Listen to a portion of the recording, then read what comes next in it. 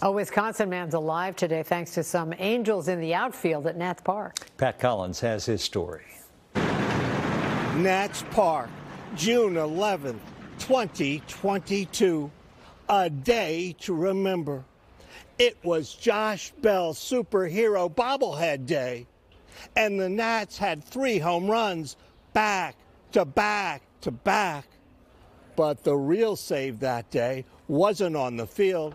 It was here in section 209. Then I heard a noise coming from John, and it sounded like a guttural, like in the throat noise. And I was like, what the heck is going on? And then I looked, and he was turning blue. John and Rhonda Clements are baseball fans from Wisconsin. They were here that day for the Brewers game, sitting in the front row of section 209. That's where the heart attack happened. Do you think there was a moment there when you were dead? Oh, yeah.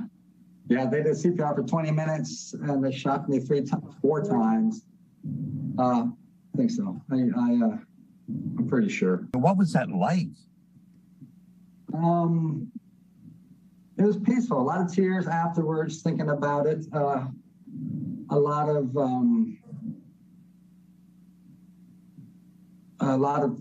things I wanted to tell my family back here, like my brothers and my sisters, look them in the eye and say, hey, I love you, man. Enter now Jamie Jill, an Arlington County EMT, and Lindy Prevatt, an emergency room nurse. 2 medical relievers who worked together that day to save John Clements' life. They were sitting in different sections. They saw something was wrong, and they sprung into action. He looked blue in the face, and I asked if he had a pulse, and nobody could really tell me. She asked for an AED. She did about 2 minutes of compressions. Then I took over, started doing compressions. Back and forth, back and forth. Yep, back and forth every 2 minutes. And then meanwhile, in the background, I could see the game going on, and I'm like, this is just unbelievable. The score of the game that day, Washington 8, Milwaukee 6.